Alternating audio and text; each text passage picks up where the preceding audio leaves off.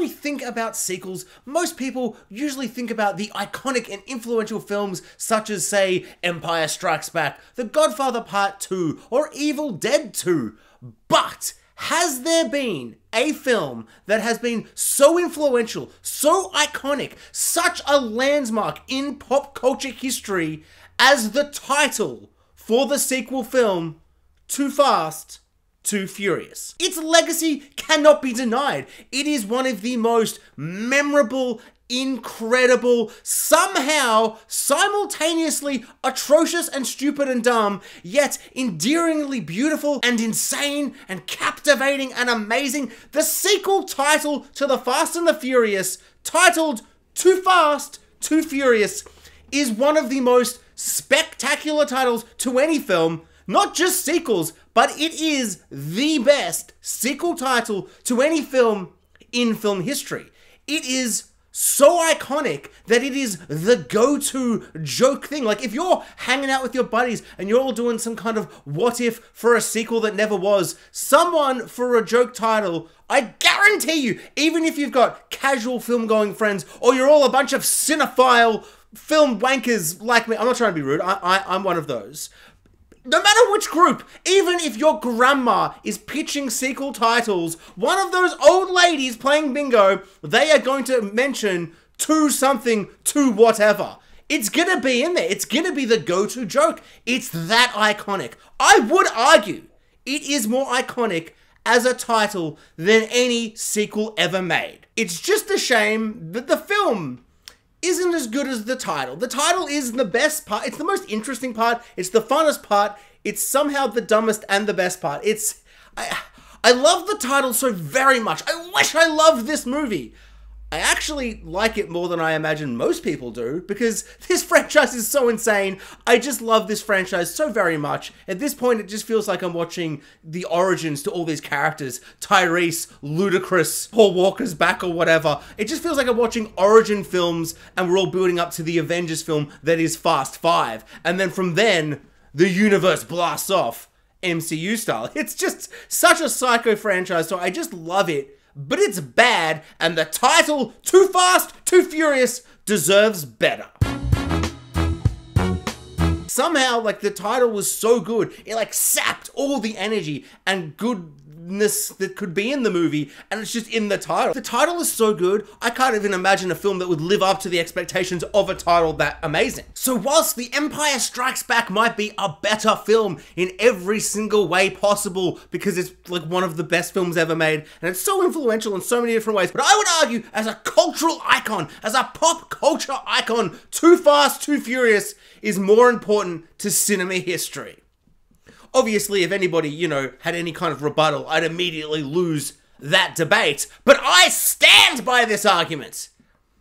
I mean, I don't, but I just think it's a really great title. That's what I'm really trying to, like, cement to you all. What a title, right? I mean, Too Fast, Too Furious, it's insane. I love it. I love it so very much. I don't think, I'm trying to express how much I love it, but I don't think it's coming across. I love this title. The franchise has some crazy titles, and most of my reviews, as I go back through the Fast, like half of it will be title related, and then I'll briefly discuss the film or whatever. But who cares? There's cars and explosions. You get it. So this film does one of the things that I absolutely adore at the start of a movie. It has the production company logo, and then it has that logo transition in some way into the first clips, the first footage, the live action footage of the movie. Now, most people would think, hey, no, if you're talking about good transitions from logos to film, you must be talking about Indiana Jones with the Paramount Mountains, and it transitions to mountains and things like that. And then in the fourth one, it's a mound of dirt from some kind of dirt otter or whatever. So most people, when they think of transitions from titles to footage, you think Indiana Jones. Shut up, Indiana Jones. Get the hell out of here.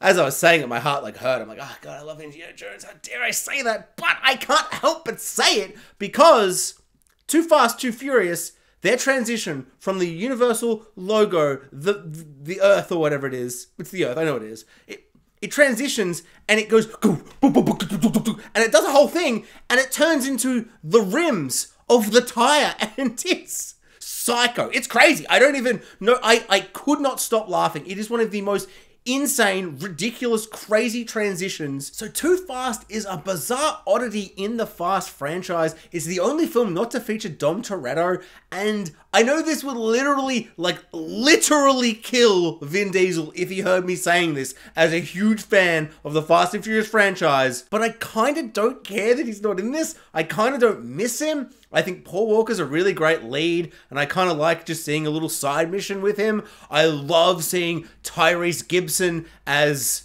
Roman, and you bloody Ludacris as Ludacris, and it's just, and the film itself is, one might say, ludicrous. That's so bad. I had that as soon as I said I knew I was going to say it, I just, sometimes you hate when you say something, yet I will not cut any of this. I don't know what that says.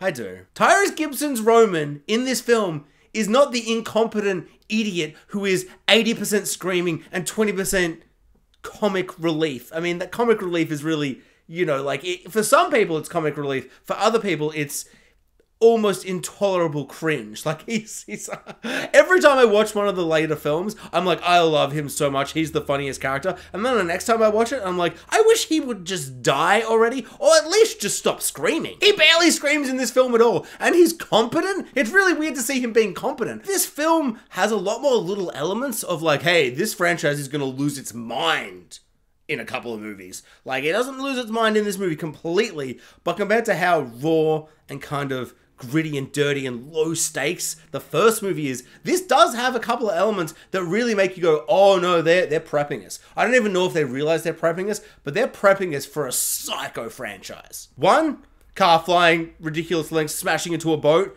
and defeating the bad guy, insane. The second thing is Dexter's dad, Harry, is in this movie as a cop, and a bunch of other cops also have this weapon that Harry's wielding, and it's like this harpoon gun that it hits a car, and then it has this like car-related EMP situation where it turns off the electricity, and it's psycho and sci-fi and very James Bondy, and it almost doesn't work. Like, I feel like if I watched this movie straight after and there were no other 8-10 movies or whatever it is, I'd be like, that's ridiculous, what is that? But knowing the franchise, I'm like, ooh, here are the breadcrumbs of the insanity of this universe. It's madness. I don't understand it at all. I think the highlight is definitely when they're running away from the cops and everyone's got the surveillance and the helicopters and all that, and they go hide in this big garage, and then the garage doors open, and 100 or maybe 200 fast, colorful cars just explode out and just go everywhere, and it's chaos. It's chaos and nonsense. I love it so very much.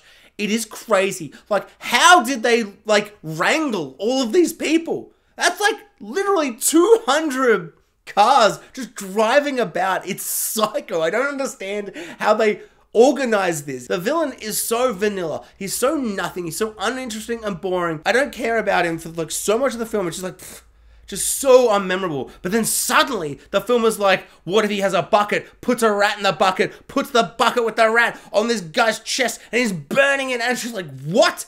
That is so visceral and brutal and horrible. And that always stays in my mind. Too Fast, Too Furious is the movie with the bucket and the rat torture scene. It's crazy. It really doesn't feel like it fits in this movie, but it's in this movie.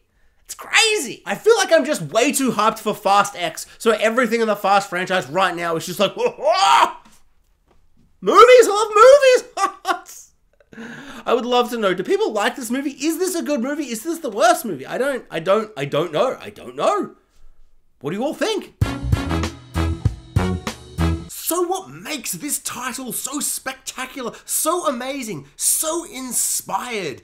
Is it the fact it replaces the thes with two, but not just one two, which is the correct number of which sequel it is, but it gives you two twos. It's not like it's 2 3s or 2 4s. It's the beautiful simplicity and duality of the 2 2s that replace the 2 thes.